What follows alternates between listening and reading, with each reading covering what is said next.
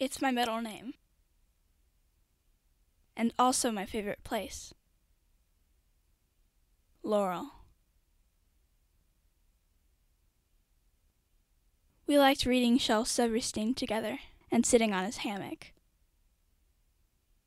That's before the Laurel.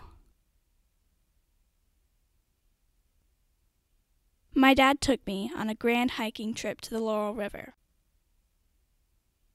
It was June, and the water was warm and clear. He takes us to the waterfalls, where the water is white and bubbly. I used to go there pretty much every other weekend with him. It's a special thing we like doing together. We like to swim where the water rushes. My dad likes to terrify me by swimming down the waterfalls. It isn't a really tall waterfall, just a bunch of rocks. He likes swimming down them, and I like watching him. He looks like he was having fun, and I wanted to try something new.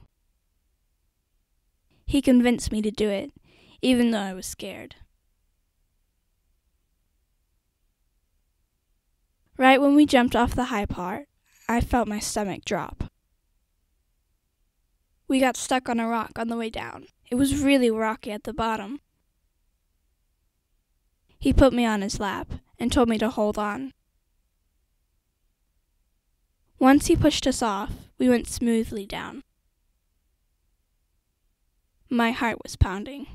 I couldn't stop smiling. My teeth were chattering, but I wasn't cold. I couldn't let go because I was so scared I'd drift away. I can't say I didn't like it. I think a lot. The beauty and quiet just help me let go of things. I can think very well when I'm there about a lot of things.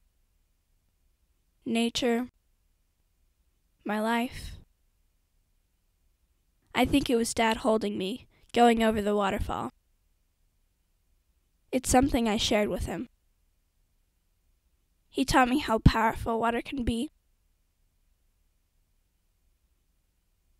I don't get as much time with him now, but I still feel connected to Dad and the beauty there. Maybe that's why the Laurel's my favorite place.